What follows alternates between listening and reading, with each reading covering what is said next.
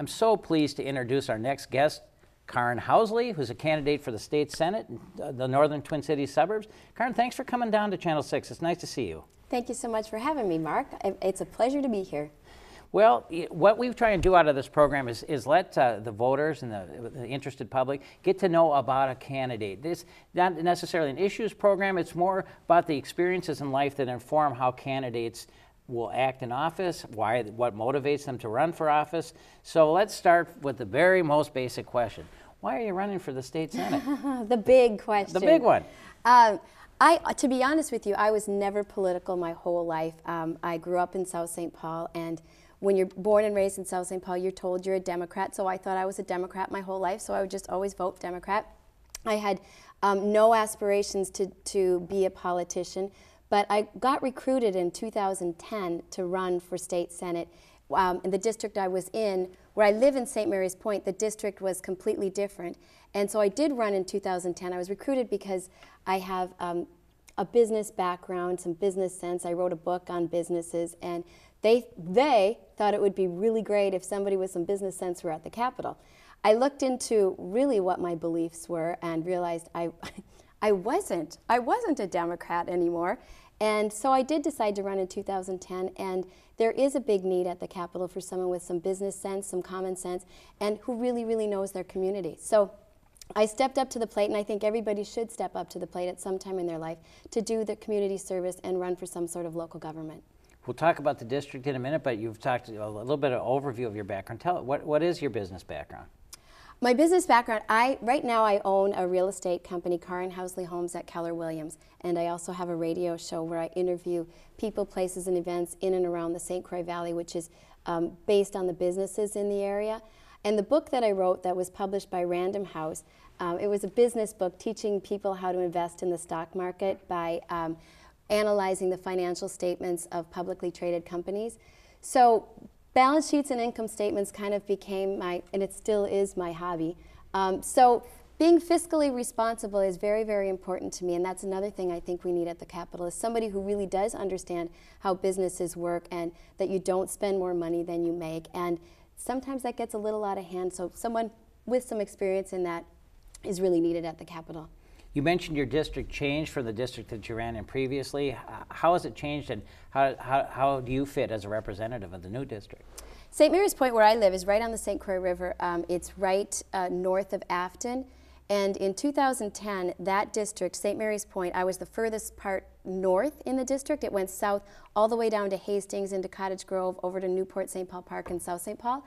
And in February 21st, they redistricted and drew a line right around my house, so St. Mary's Point was lumped into this new district, Senate District 39, which St. Mary's Point is now the southernmost, and it goes all the way up the St. Croix River over to Forest Lake.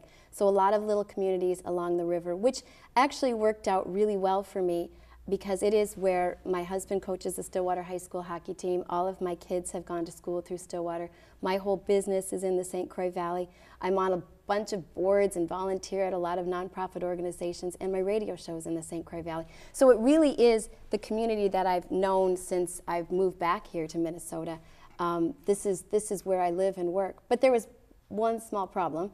When they did the redistricting, there was already 2 sitting senators in this district, so I was the 3rd. Oh my! So, how did it work that you ended up? Are you challenging an incumbent somewhere along the line, or how's this working out for you election-wise? Well, and so that all happened on February 21st. So it was. I thought I was running in the old district because they really did need some business representation in that district. But so February 21st, and it was Senator Ray Vanderveer and Senator Ted Lilly. Both of them were redistricted into the same district as I was, and so I thought, well, you know what, I guess I'm not running. That's okay, I'll help whichever one of those two. And Senator Vanderveer, well, they're both incumbents. Senator Lilly moved to Woodbury, and Senator Vanderveer was going to run to represent the whole district. And on the last possible day that you could file for office, public office, on June 5th, Senator Vanderveer announced he was retiring due to health reasons. So then it became an open seat with 2 hours left to file for. Oh my. Here I am. And you were able to scramble down and file in time, and the rest is history, as they say. You've been through a primary? I was. There was 2 of us that had 2 hours to get to the Capitol to file, and we did. We had a primary, and I ended up winning that with 67% of the vote. So on to the general election. What are the issues the voters are talking about? You know, and it's still, and the issues haven't changed much from 2010. It's still jobs in the economy, and you don't want to be cliche about it, but it's the truth. People need jobs. And for the last 11 years, I've been selling real estate, and it used to be when I'd sit down at the kitchen table with homeowners, it would be an exciting time, and I would say, you know, oh my gosh, you must be so excited. Where are you moving to? And now you sit down and you say, you know, what's your mortgage balance? How many mortgage payments have you missed? It's a really, really tough time out there because one of the two homeowners or both have lost their jobs or their companies have moved out of state. So I started to look at the bigger picture, you know, why is this happening? And we really do need to create stable jobs for our people here in Minnesota. And once we get that figured out and done, then the housing market will turn around. Wait a minute. No, I recognize Music of Your Life radio station, right? Yes. Now, the other question I have to ask is, Housley's a familiar name, and you threw out the hockey coach thing. You're not related to Phil Housley, are you? I am. Phil and I grew up in South St. Paul. We were about a mile apart. We actually dated in 7th grade. And then we broke up again until our senior year, but our senior year was official then. And yeah, we've been married for 27 years, have 4 kids. We moved all over the U.S. and Canada. He had a 21-year NHL career. He's in the U.S. Hockey Hall of Fame, the International Hockey Hall of Fame, and he really can put in a mean campaign sign. Well, let me tell you, lest our viewers think I'm a complete disingenuous person, I knew that before we started. But I want to ask you about living around and how that might have informed. You mentioned living in the U.S., living in Canada. Mm-hmm. Are there some things you want to bring back from other communities, things that they did well or better, or things that you don't want to get into? I mean, how? Well, yeah, it was. I became, and that was another reason why I wasn't involved politically, because you are so busy moving your family of 6 to all of some places you only lived a year, some of them 3. One we got to stay in for 8 years, but you're so busy moving the kids, finding them schools, finding churches, orthodontists, doctors, that politics was the furthest thing from my mind. But what I got really good at was researching school districts. And education to me, and everybody in the state, it's a very important thing in a person's life. So school districts and my kids' education was very important to me, which was why I really wanted to get back to Minnesota, because I loved our education here. And when I did get back, I realized that a lot of it has changed since when I left in 1982. But we aren't the worst system in the world. I mean, there were places that I went that you couldn't put your child into a public school. It's just not possible.